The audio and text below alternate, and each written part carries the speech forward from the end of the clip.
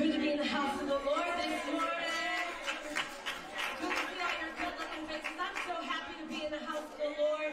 I have an excitement for what God has in store this morning. I just feel Him in His presence here this morning. I just want to welcome Him into His house. If you guys want to close your eyes and lift your hands. Father God, we give you all the glory and honor and praise for our house, Jesus. And we come here to worship you, God, to give you glory and honor and praise, God. And I just pray right now that you touch each and every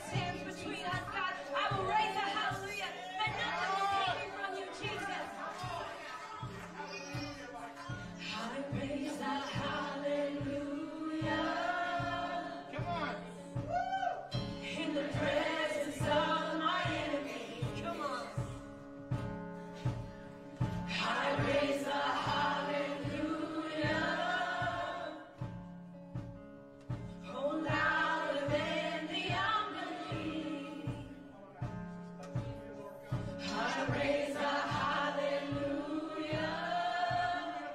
Come on. My weapon is a melody. Hallelujah, Lord Jesus. Hallelujah, my God. I raise a hallelujah.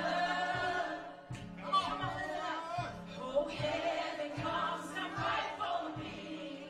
Come on. Yes. And I'm gonna sing in the middle of the storm.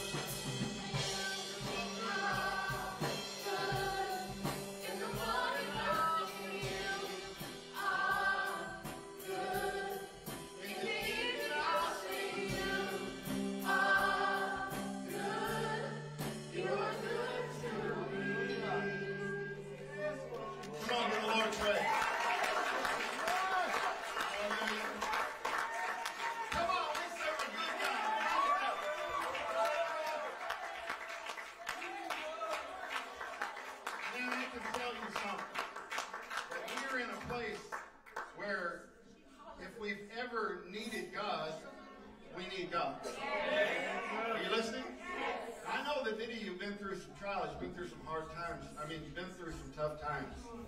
But you know, those things have come and they have made you stronger. They've made you have an ability to weather these storms. They've equipped you. Amen?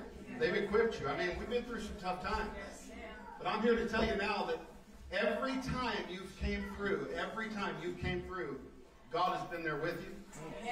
He's always made a way where there seemeth to be no way. He's always given you an exit. He's always given you an open. The Lord told me that we need to become people of expectation. That we claim to be people of faith, but our faith is not based upon doctrinal, denominational, just the logistics of things, but it's based upon the Spirit. Amen? Our faith must be based in the Spirit. We are spiritual beings having a natural experience, not natural beings having a spiritual experience. God wants to show himself strong. The thing about God is that God is God, and He can be God, and we can glorify God. And within the framework of the nature of God is the Almighty, the ability to, I don't want to say, the ability to have the ego-ness of God, the ego of God, knowing that He's God. So this is why God takes pleasure in our worship and pleasure in our praise. This is why God takes pleasure in our faith in Him. Amen? So, you know, we're called to be humble people. At the same time, we can boldly come before the throne. But nowhere in the Bible does it say that God is called to be a humble God. Amen? So you can put expectations on God. He's God. Come on. There's only one. He's God. You can put expectations on God because He's God. Amen? There's nothing too grand or too great. All you have to do is muster up the faith to believe and trust in God. That's the truth. Come on. Give the Lord praise tonight. Welcome, Pastor Matt, from the background. You may be seated. Praise God. Hey, how we looking, guys? What do you think of these guys, man? Look at these guys. Huh? He told me not to say anything, but I'm saying something anyway. Logan had all of these custom made for us. Yeah? Even our shirts, they are custom made, hand stitched. All right? Italian wool. Logan ain't no joke when he gonna bless somebody, right?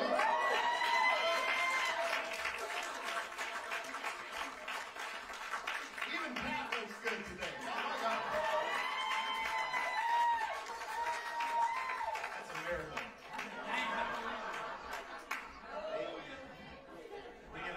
We can all get all the kids back to some church.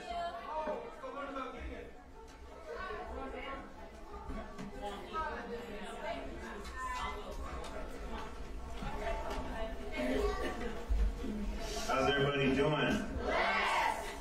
That was, man. I said, how's everybody doing? Quite well. You know, across this church.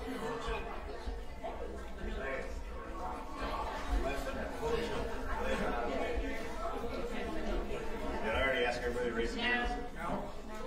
Just doing it? Good, I shouldn't have to say anything. You don't want you to have their hands up right away.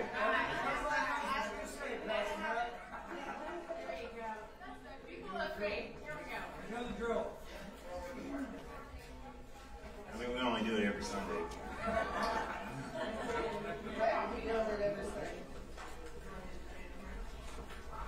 Can I talk about something that's a little bit taboo? 10%? Right. Truth. I'll tell you the truth about what everybody thinks about when they come to church. Newcomers, people in the world. All the church talks about is what? Money. I'm going to talk a little bit about money today. Is that okay? Sometimes I don't talk about money. Sometimes I talk about your heart. Today I'm going to talk about money. What is money? Currency. Paper. What is it? Tool. Nothing, right? No. It's a medium of exchange, right? A medium of exchange. It's agreed it's an agreed upon item you can use to make a purchase, right? The thing about money is the value of it depends on where you're at, right? I mean, you know, other countries have their own currency, and it's not worth as much as it is here. Sometimes, right? I don't know, maybe right now ours isn't worth much somewhere else, right? I know $100 in other states goes a lot further than $100 in California, right? Yeah.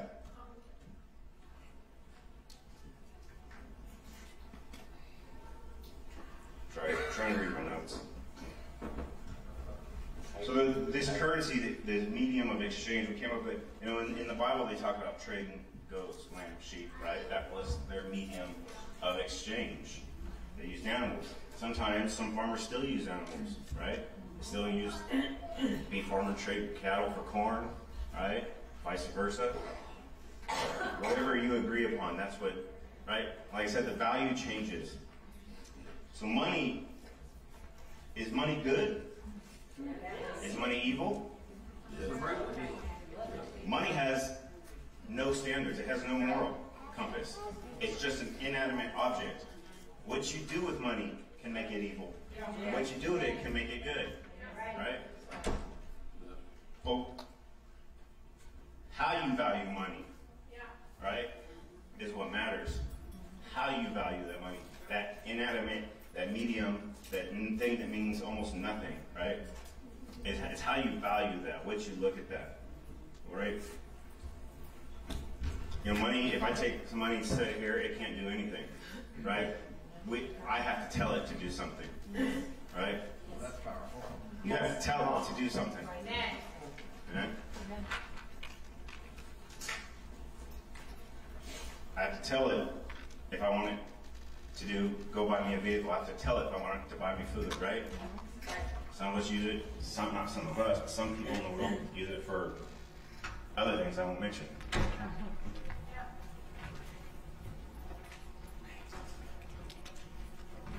It cannot act on its own, right? It doesn't do good deeds.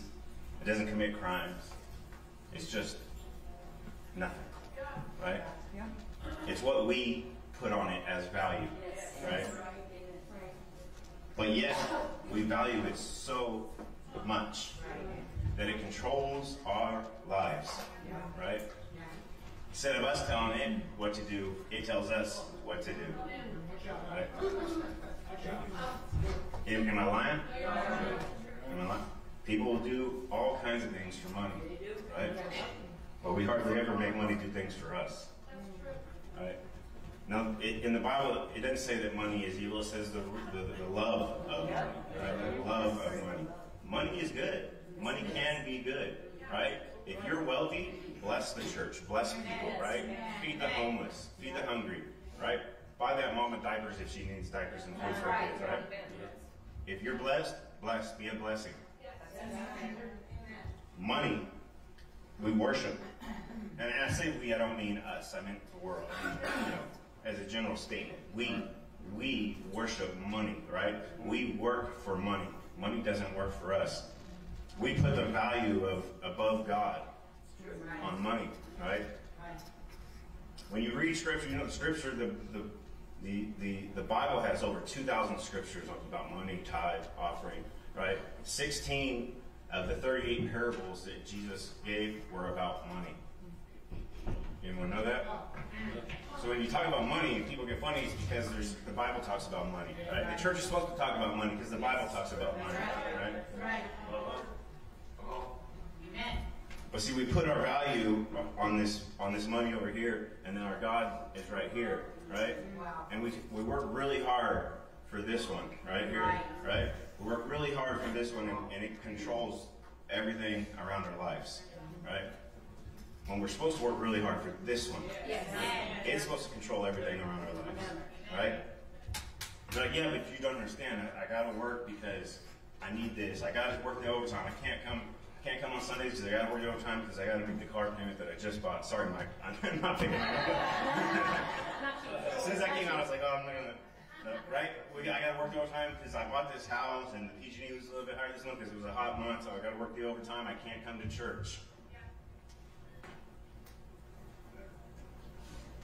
In Psalms 34, it says, the young lion lacks food and suffer hunger, but they who seek, inquire of and require the Lord, none of them shall lack any beneficial thing. Right? Philippians 4 says, and my God will liberally supply, fill to the full your every need according to his riches and glory. Right? Liberally filled. Amen? When you seek this, work for this, strive for God, you don't have to worry about striving for this, working for that, paying for that, right? So money is just a medium of exchange. It's nothing. It has no value. So why do we worship it so much if it has no value? When this God over here has all the value in the world. Right? And not only does he have all the value in the world, but he values you. Money doesn't value you. Right? Money doesn't value you. Money can't do nothing for you. You have to just, you have to make money do something. Right? And where does it all lead to? Your heart. The condition of your heart. Right? When you love God, you don't worry about the value of money. You don't worry about how you're going to do this, how you're going to do that. God has already said, worship me, seek me, and I got you. Right? Worship me, seek me, and I got you. And it's a hard concept to grasp. It really is. It's not really. But it is for a new Christian coming in, right? You're like, man, how can I trust this God with my money that I work for? Well, God, you gotta have faith. You believe in him, right? Well, then believe in his word. Amen. Amen? Amen. So, don't get funny when it comes to money. Amen? Yes. Everybody lift your tithe and offering up. I'm going to ask Pastor Mike to pray. Father God, we thank you for the chance to be here today. God, we're so grateful, Father God, that we can come into your house on this Sunday morning, God, to lift up our praise to you, God, to worship your holy name, Father God, to have a place we can come, God, where safety is, my Father God, where we're coming, God, expecting, God, miracles, God, to take place, God, in all of our lives, my God. We lift up our tithes to you, God, our offerings to you, God. We come obediently to you, my Father God, knowing, God, that you are the reason, God, that we are able to give in the first place, God. We thank you, Lord Jesus. We praise you, Lord Jesus. And once again, God, we lift up your holy name. In Jesus' mighty name. Amen. Everybody bring your tithe on.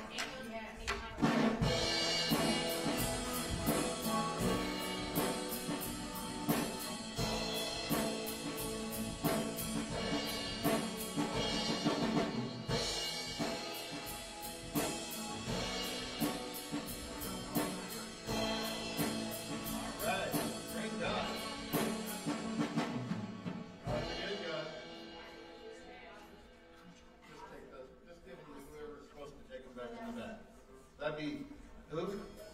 Marty. Amen. You know, people do get funny when you talk about money. Seriously. I mean, like, that's one of the, that's the taboo thing in church, man. I mean, that's the thing they go after on television, media, whatever. And, I pour my heart into what I believe in, and I'm faithful and I'm blessed. Amen? I don't need anybody to try to convince me that tithing is not for today or tithing is I'm faithful and it works. And the Bible says to prove me, and I've proved the Lord in my own life. It's totally your call in your life. But I promise you this. If you're faithful, you will see the manifestation. Because of the faithfulness, you will see the manifestation in your fruit. It'll begin to show. It hurts. It hurts us financially, man, because that's a lot of money. The more money you make, the more your tithe is. And it gets harder and harder and harder if you don't have the right heart. But there are people that are they have the right heart and they're always faithful, and they're the ones that move the kingdom of God forward. And I thank the Lord for those people. And those that aren't, that's between you and God, man. I ain't saying it won't. I ain't saying anything that if you're not faithful in your tithe and offering that keeps you out of heaven. That ain't between me. That's between you and God. I'm just telling you that when in my life I've watched the blessings of the Lord unfold so much because I was willing to make those investments into His kingdom. Amen? Amen. Praise God. Do you love the Lord? Yes. Well, that's our first fruits right there, showing that love. Hey, turn your Bibles with me to the book of Luke chapter 3. Luke chapter 3. Luke chapter 3.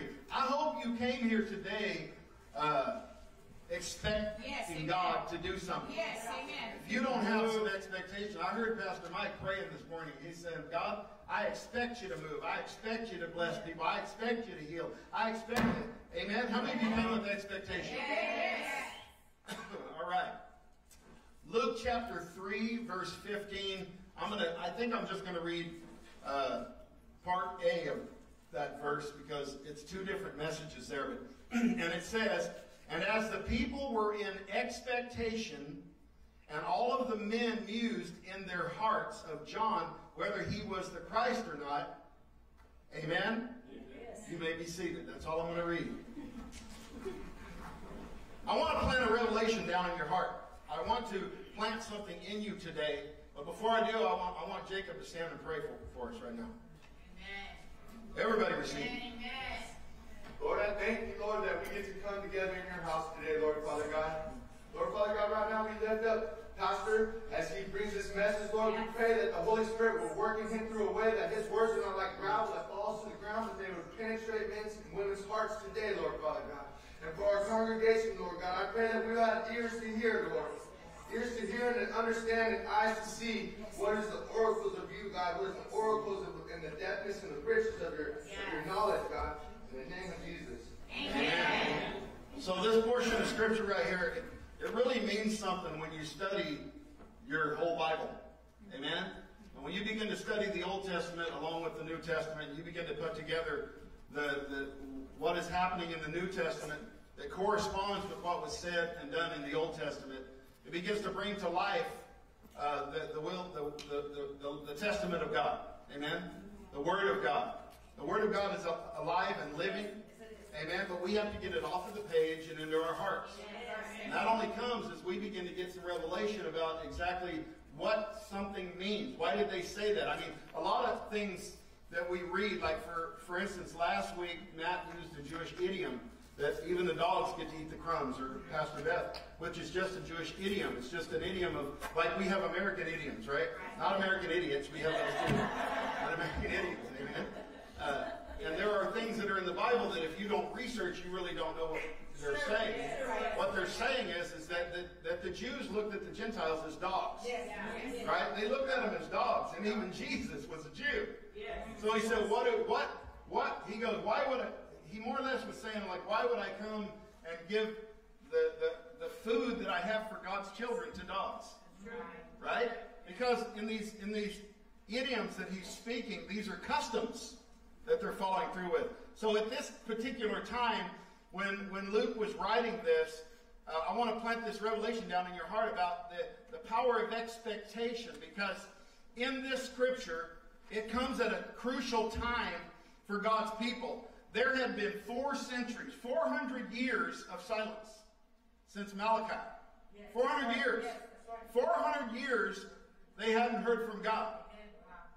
I mean, if you go all the way back to the very beginning when God told Noah to build an ark, and then he gave him the instructions, and then he didn't talk to him again for 120 years, you can imagine that that's a long time, 120 years to stay on the path of God. And here we have a generation of people that had not heard from the Lord for over 400 years. And all of a sudden the Lord shows up on the scene. Are you hearing me?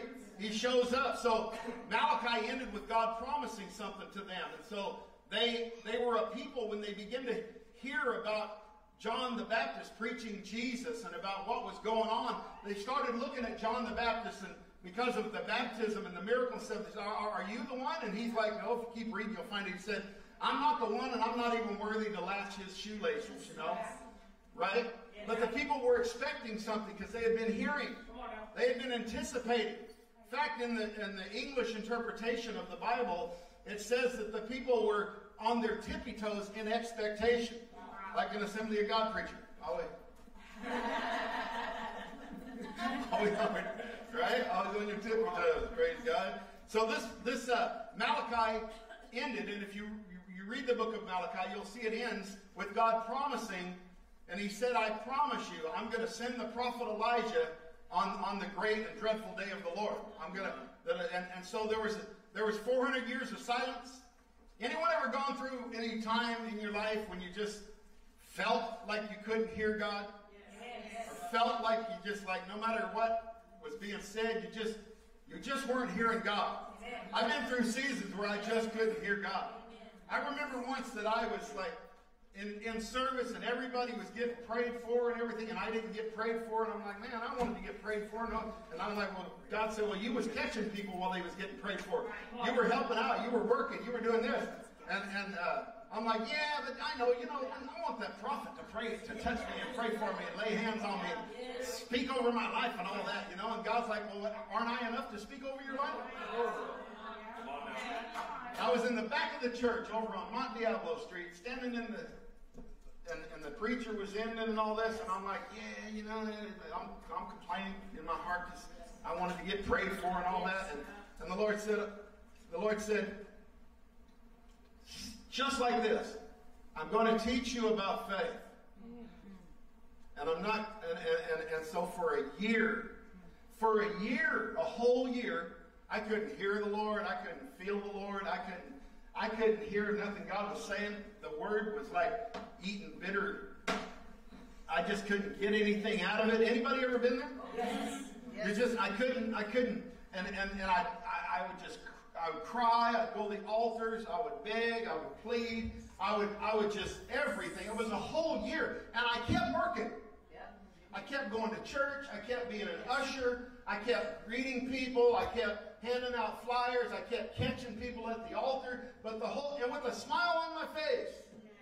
But the whole time I was going, I didn't hear God no more. God knows, the devil's lying, there ain't no God. See, there ain't no God. There ain't no God. If there was a God, you'd hear him. If there was a God, you'd feel him. If there was a God, there ain't no God. This is all hoopla. But I stayed faithful. Amen. I was taught very young in ministry by my pastors that no matter what, you stay faithful. You continue. You weather the storms. You continue on because God will show up. God will show up. God will show up. Through all of that, while I'm whining, and there was an expectation. And I remember just a year, it was a year afterwards, and I was standing in the same place that I was an usher, see. I was standing in the same place. Man, the power of God was falling. Things were happening, and God said, can you hear me now? I'm like, oh, thank you, Jesus. I can hear you now. Because, see, faith pulls on God. Faith moves the heart of God. You understand that? Expectation. It moves the hand of God. Now, I know I've gone, I tell you, I know that I have gone through those things, and when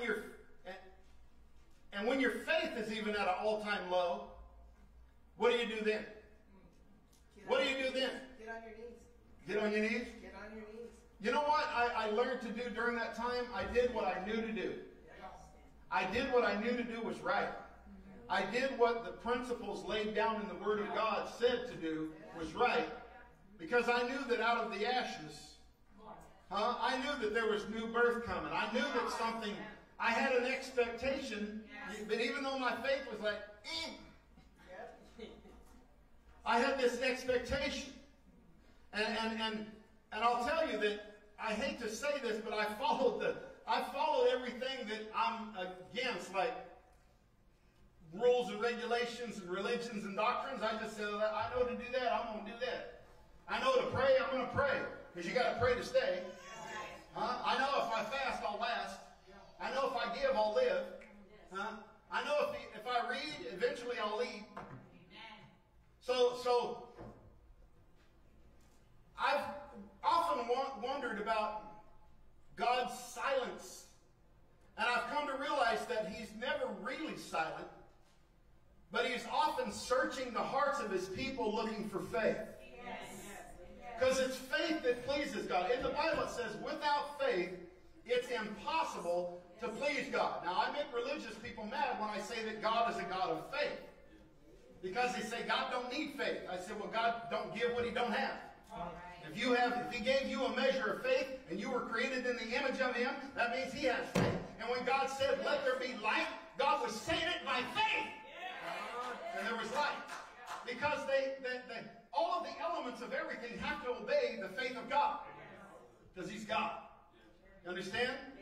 Yes, that makes the religious people mad. I used a term for many, many years, and some of you have heard me say it, and maybe today you can get it. But I've used this term for a long time, and if you've been here for any period of time, you know that I mean what I mean when I say it. But right now, in the condition of the world and the church and our lives and our families, right now, more than ever, we need to put a faith pull on God. You understand? A faith pull. A faith pull which was found all the way back in the very beginning, when the Bible says that Noah found grace in the eyes of God. That Noah, the world was falling apart. It was in disarray. It wasn't what God had intended it to be because of the fallen nature of man. So Noah, who was a righteous man, reached and put a faith pull on God, and he pulled grace from God into a dispensation of judgment. You understand that?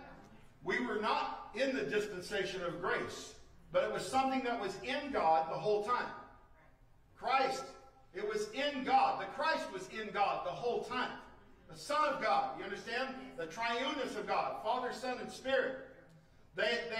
So Noah reached into the future, so to speak, because Christ wouldn't be born for another few thousand years.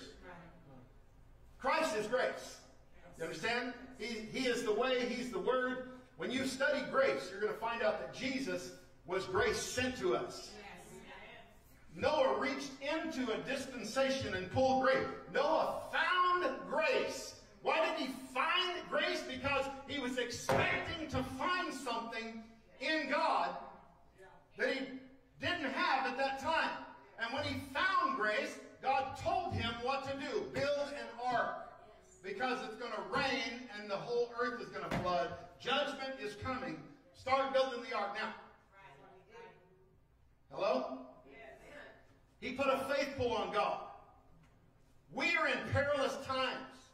And the church cannot just sit and watch and do nothing. We cannot just live our lives and do nothing. We must begin to put some type of pull on God, because I believe that there are things in God that has not even been released to us yet. Some of you have been looking for happiness your whole life and you can't find it. The reason is because happiness is a substitute for the joy of the Lord. That's good right there. Amen? You have to find the joy of the Lord so that you can be happy. We look for happiness in everything. I know, man. I used to shoot dope in my veins looking for something. I used to snort drugs up my nose, and I used to drink till I blacked out drunk. My wife used to drag me in. I was 23 years old. She would drag me out of the ditch out front so that I didn't drown in the mud puddles. Saved my life. I mean, I don't know what I was looking for, but obviously I wasn't finding it. Are you hearing me? I found out later what I was looking for. What I was looking for was God. What I was looking for was that joy. What I was looking for was peace. I needed peace, and I thought that everything in the world was going to give me some type of peace, but it wasn't. Even Matt talking about money. You know, money's a wonderful thing to work with and to use and to have. And God wants us to be wealthy. God don't want us poor. Amen? God wants us blessed. But He doesn't want us to love money so much that it becomes a curse. So we're in perilous times. And the church, that's you and I, cannot just sit and watch and do nothing. So I believe that we're in a time where God is looking for those that have expectation. In fact, when God made the judgment upon the earth during Noah's time, the Bible lets us know that God saw Noah. He saw him and he was righteous. He saw there was a righteous man. He saw there was a good man. He saw there was somebody that wasn't like everybody else. It wasn't living like everybody else. It wasn't doing what everybody else was doing. You understand? Yes. This is why we're called to be different and separate. Not self-righteous, but just different. We're called to be creative, and we're called to have, you know, to capitalize upon the gifts that God has put in our lives. But at the same time, we have to make sure that our hearts and minds are right before the Lord, that we're doing the right things. Or we will go down a road that gets really wide. As it gets really wide, we get really tempted with the opportunities. Can you say amen? Amen. I believe that we're in a time where God is looking for those that have expectation, those whose faith is pulling on Him like Noah. Those who expect God to show up and show off. Amen. Those that expect God to show up and do the impossible. Yes. I mean, when's the last time you believed God for the impossible? I mean, like, when was the last time you really believed God for the impossible? Well, last time I believed God for the impossible, God didn't do it, and it was impossible. Listen, our faith cannot simply be about surviving. It has to reach into the very heart of God and move Him to pour out His Spirit into your circumstance, into your situation. You understand? God is a God of compassion. And He's a passionate God. I mean, He loved us so much that He gave His only begotten Son. Tell me that's not passion. In fact, they call what Christ did was the passion of the Christ. You understand that?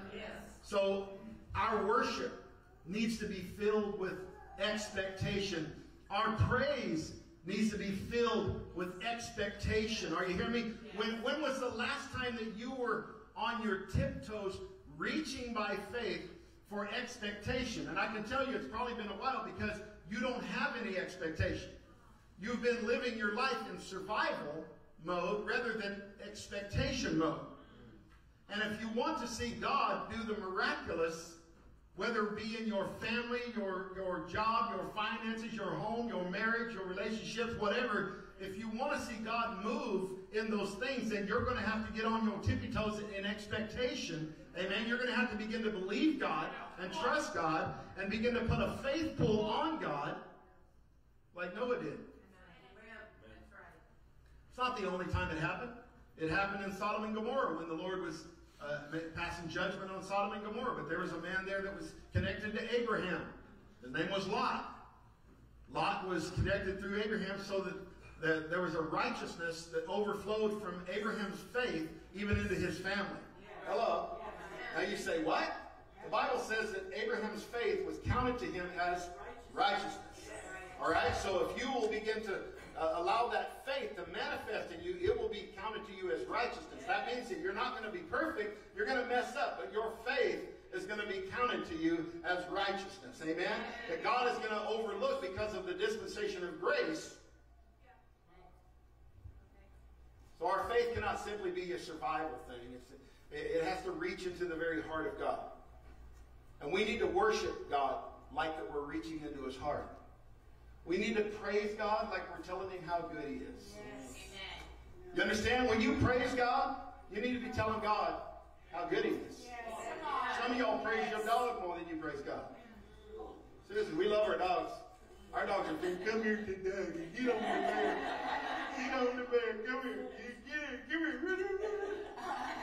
Right? That's how I do anyway. It's the truth, man. Seriously. Don't you touch that dog. That dog ate the other dog's dog food. He was hungry. Happens all the time, right? The dog goes eats the other dog. Your dog get fat. Yeah, we have our dog. We have her dog and my dog, and you know, your dog and my dog's food. That's because your dog's stupid. He don't eat when he's supposed to. Right? Cause all kinds of arguments. When you pray, you don't pray amiss by just repetitive sayings, but you pray expecting God to not only hear you, but to move on your behalf. That's the prayer of faith in the book of James. We pray the prayer of faith, amen? The prayer of faith with expectation. Listen, church, listen. Right now, today, we need an outpouring of God's Spirit. And the Bible says, in the last days, I will pour out my Spirit upon all flesh. Right? There's another scripture in Joel, I believe it is. Maybe I'm getting them backwards, but one of them says, I will pour out of my Spirit upon all flesh. And I believe, my theory on that is that God is talking about His people. He's talking about using us. I'm going to pour out of my Spirit which is in you.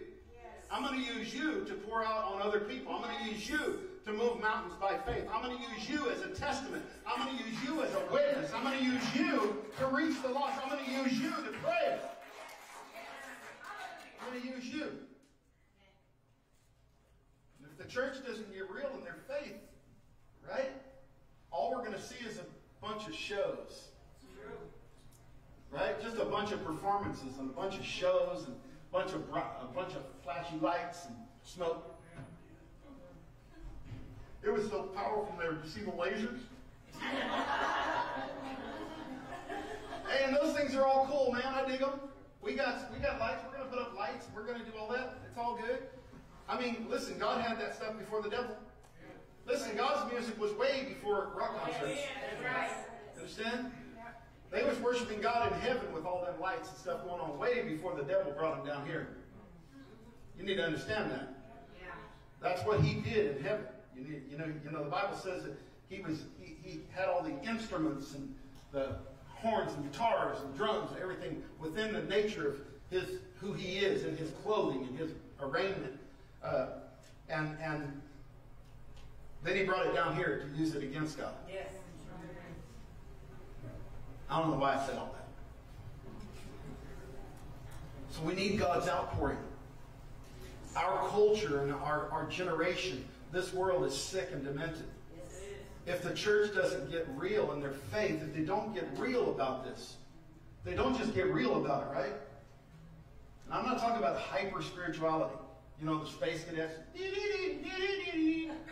a spirit. I'm talking about somebody that knows God. Somebody that spent time with the Lord. Somebody that's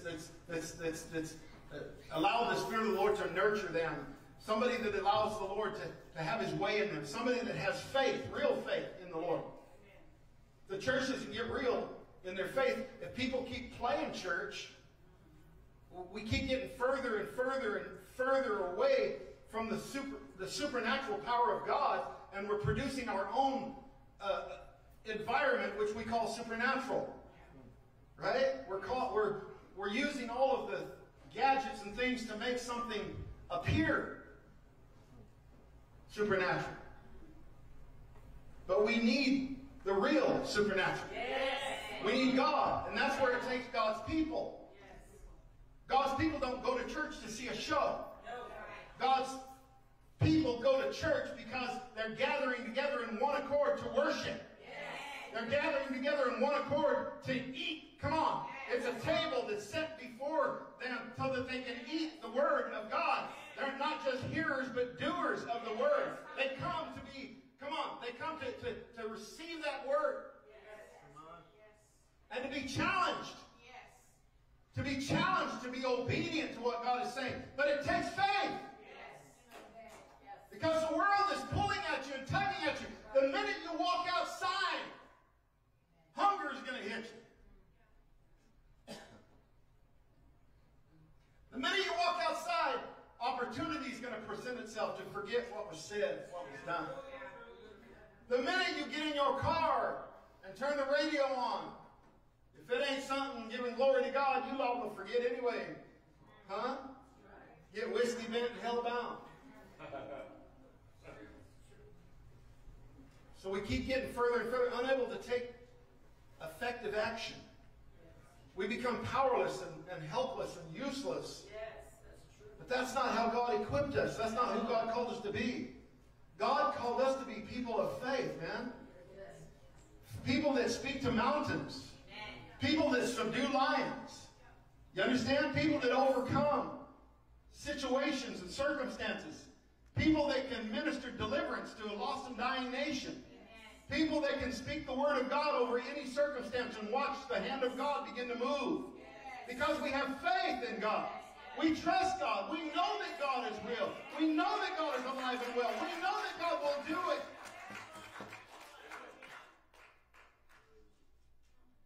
I've had enough wind blew up my rear. Haven't you? I want what's real.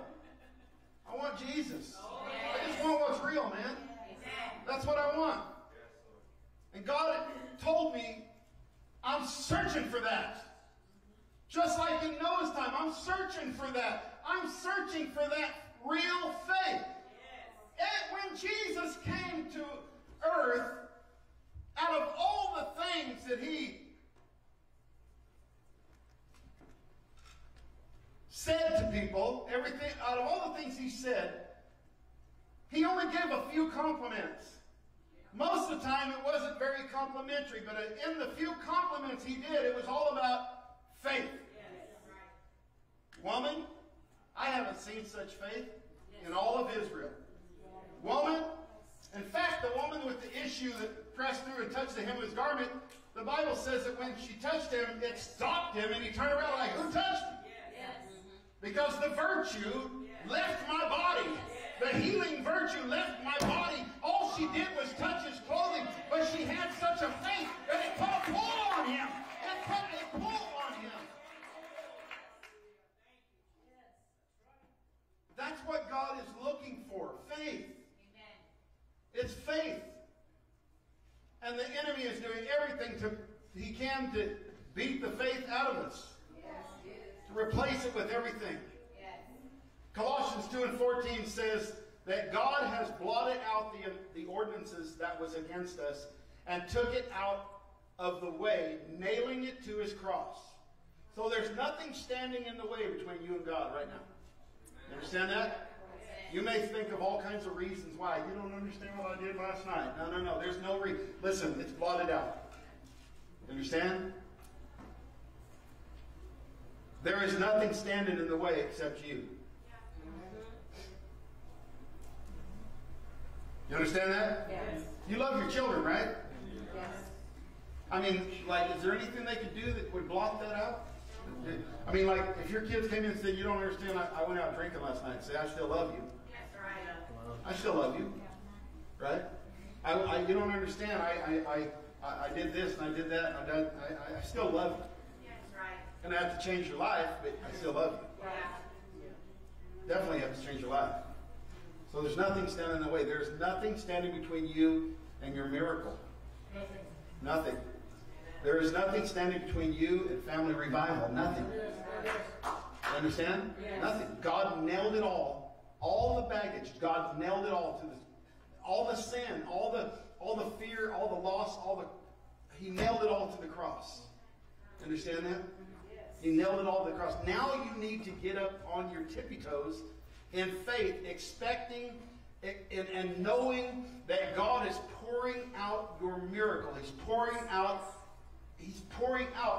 of His Spirit. He's pouring on you and He's pouring out of you. All around by faith. Isn't it amazing how many people that we want God to pour into us, but we don't want God to pour out of us? Yeah. Amen? Amen. God is ready. I know, I asked the Lord. Like, He's pouring out your miracle. I'm like, listen, God is ready. I'm like, God, why don't you do this and this? And He goes, I'm ready. I go, God, why didn't you do this? And He goes, I've been ready. He goes, I always will be ready to move on your behalf. Where's your faith? Right. What do you expect? When you came here today, what is it you expected?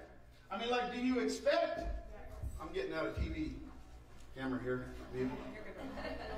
Do you expect God to move in your home? Do you expect family revival?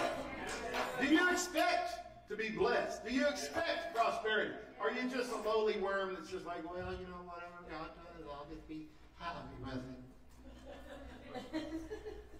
Man, whatever God does, He's already done it. You just ain't getting it.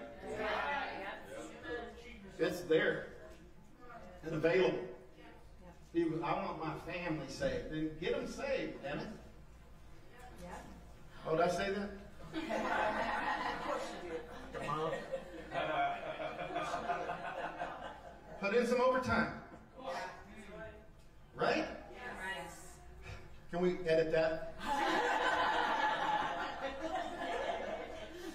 I want my family in church with me. Then don't take no for an answer. Go get it. By faith, man. Right? You figure out how to get the things you really want. Yes, you do. You figure out how to get them. Yes, you do. Yes, you do. Don't say you don't, because you do. You figure it out. I know, because I'm a go-getter. All I have to do is start thinking like, this is what I need to do. And then I start working towards it. Right? Pastor Beth said we need chairs on stage. I'm like, well, they're $350 a piece. We don't need those chairs. She's like, those are the ones we need right there. I'm like, well, I don't think so. That view works just fine.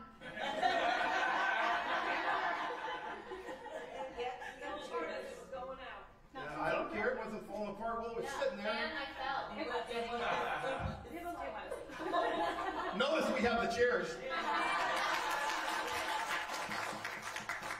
Yeah. Amen. There's nothing standing between you and God. That's right. God is ready. And God's been ready. Now what do you expect? What are you expecting? What are you expecting today? I can tell you that I expect deliverance, prosperity, healing, salvation, blessing. I expect God to raise me up into a more prophetic walk with Him. I expect God to pour out His Spirit upon all flesh. I expect to see that. Amen? Amen. Listen, the Bible says in the book of Psalms, chapter 119, 126, I'm almost done here, says, it's time for thee, Lord, to work, for they have made void thy law. We're living in a time when they have made the word of God void. Come on, we live in a culture that has made the word of God void. And now the Bible says in Psalms 119, which is the exact middle of the Bible, for those of you, it's a great portion of scripture to read.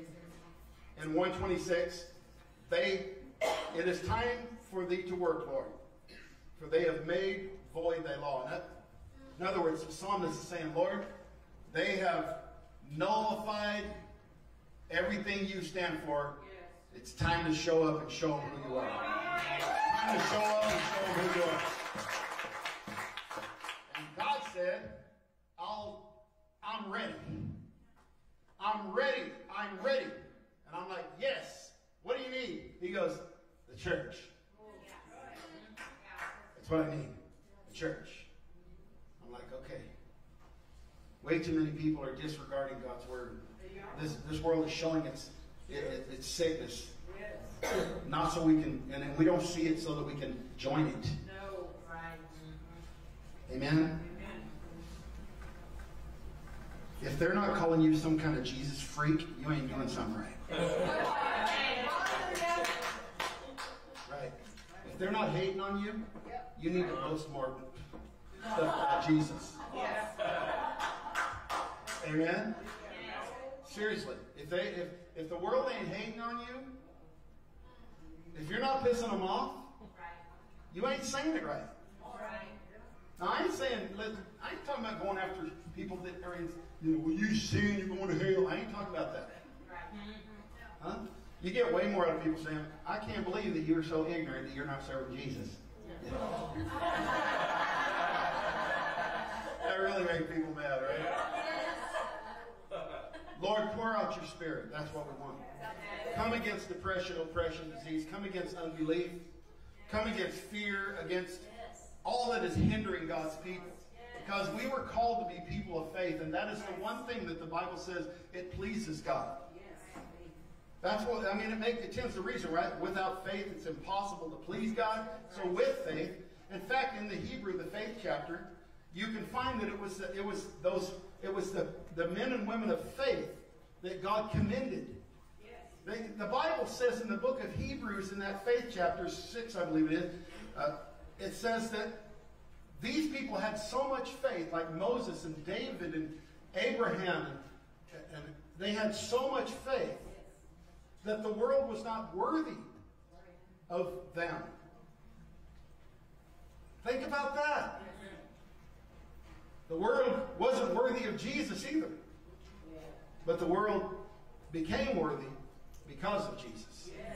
And now we are worthy. But we're only worthy through salvation and through our faith in God. Come on, I'm closing.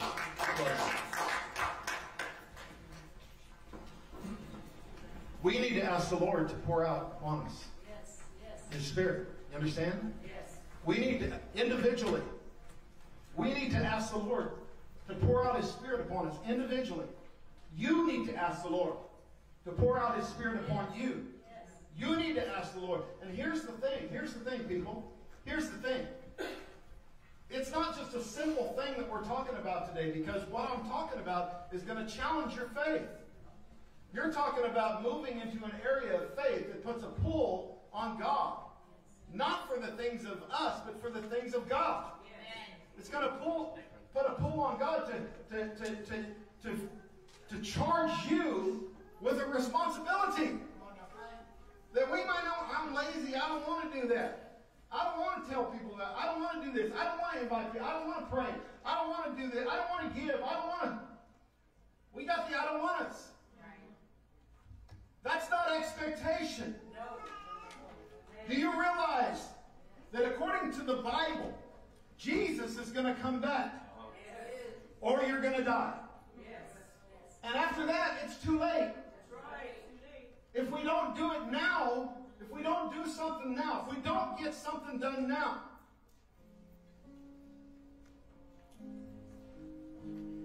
Julie, I pray you just take Tennessee and just, I think y'all are going to do great back there. I think God's going to just do. Was I supposed to say anything? You're fine now. It's just going to be awesome. I mean, you're an awesome person of God. You've been such an influence in my life. And I believe in you. And I just know that God, and it's not a small thing. You probably already know. It's going to be a large thing. Amen. You're going to do something really large. I don't know exactly what it is. But it's already in the potency of it. It's like a tree, right? Like an orange tree. We all identify the orange tree because it's got oranges hanging all over it. But the potency of it was inside it before it ever produced an orange. The potency's in there. Amen. Right? It's already in the tree. It was an orange tree before it had an orange. That's the way God made it. The same way He made you. You're full of that potency. And you're going to see the fruit begin to manifest like never before. And you've done some marvels. Man, you've done some things. You and the Spirit of the Lord in you has done some. Thousands and thousands and thousands and thousands of people have not gone hungry because of what you've done. Amen. And received the Lord. So many people have gotten saved and dedicated their life to the Lord, but that's only the beginning. Amen. That's right. Everything you've come through has become a tool for you. And it's awesome. I'm going back there. That's right. I'm going back there. Yeah. I'm coming back there. I'm coming back there. I'm telling you, I'm going to come back there and say, she's going to call me and tell me where it's at. All right. Here's the thing. Today, many of us, for us to really put that pull on God, we have to step out of our comfort zone. Right? And we become very indignant, very comfortable, and, when I got saved, man, there was snot all over my face. Right? Tears rolling down me. I was laying on the floor, crying out. I don't know whatever happened to that guy. I think he showed up this week. That guy that needed God more than anything. Amen? That guy that needed God more than anything. That guy that realized that he didn't even have a life. So the Lord breathed into it. Today, many of us are at that point where we want family revival. We don't want to be the tool. We want God to move. We don't want to have the faith. But God told me just this morning. He said, "I'm ready. If they're ready, I'm ready. If you're ready." That's what the Lord says. I'm ready. If you're ready. Now, what are we going to do? I'm ready. If you're ready. What are we going to do? I'm ready. If you're ready. Father, in the name of Jesus, I'm going to pray today that, in fact, I'm just going to open up the altar. And I want you to come to the altar that need to come for God to increase faith for what He's called you to. Come on. Increase that faith in the name of Jesus. Come on. In the name of Jesus. Increase. Faith increase. Faith increase. Right here. Right here. Amen.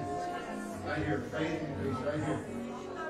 You that aren't coming, stretch your hand forth. Begin to pray. God's doing some miracles.